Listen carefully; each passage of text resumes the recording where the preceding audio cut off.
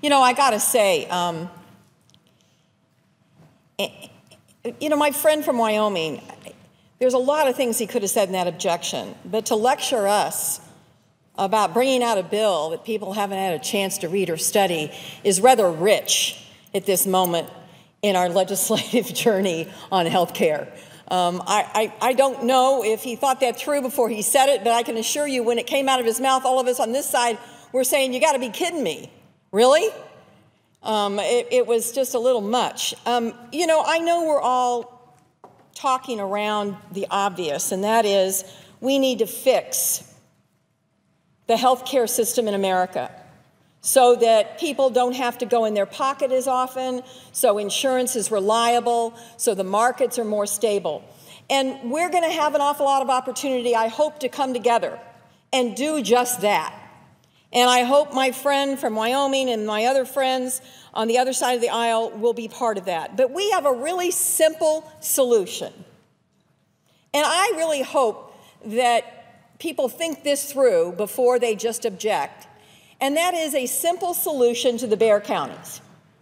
Now, I'm going to have 25 Bear counties, mostly as a result of the sabotage of this administration of the exchanges. And people in those counties are looking to me for an answer. And I don't blame them for being worried.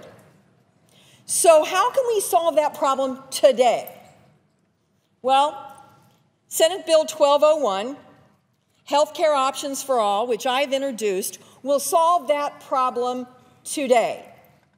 All we have to do is say to anyone who's in a county in America, and I know my colleague from Ohio, Senator Brown, has some counties. I know my colleague from Indiana has some counties. All we have to do is say, if you don't have an insurer in your county, you can come with your subsidy and buy insurance the same place our staffs buy it and most members of Congress buy it.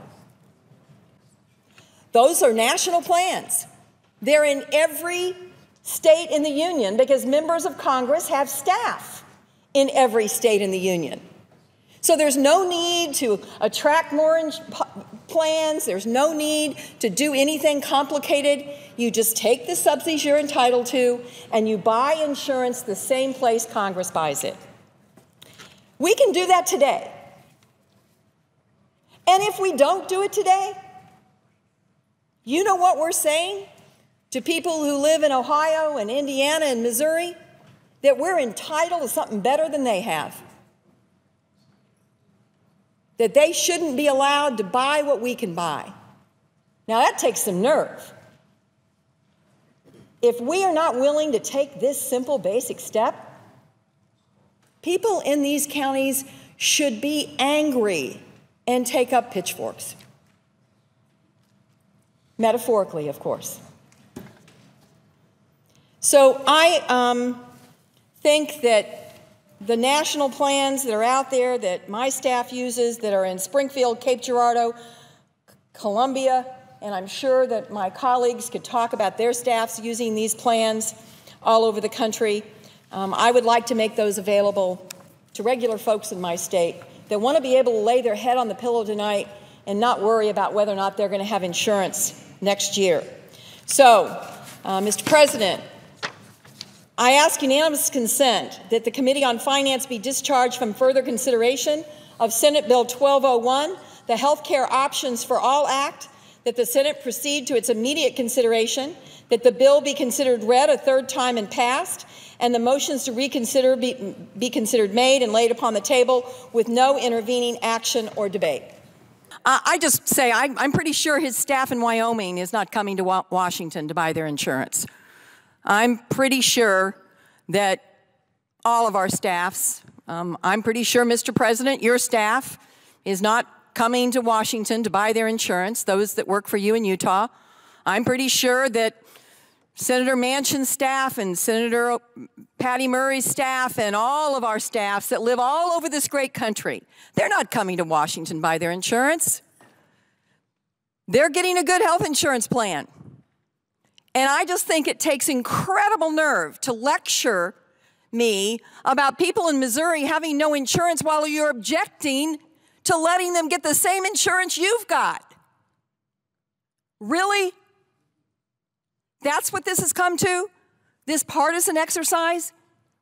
We don't have to fix this permanently this way, but we could do it just temporarily to give people peace of mind until we figure out the right way forward.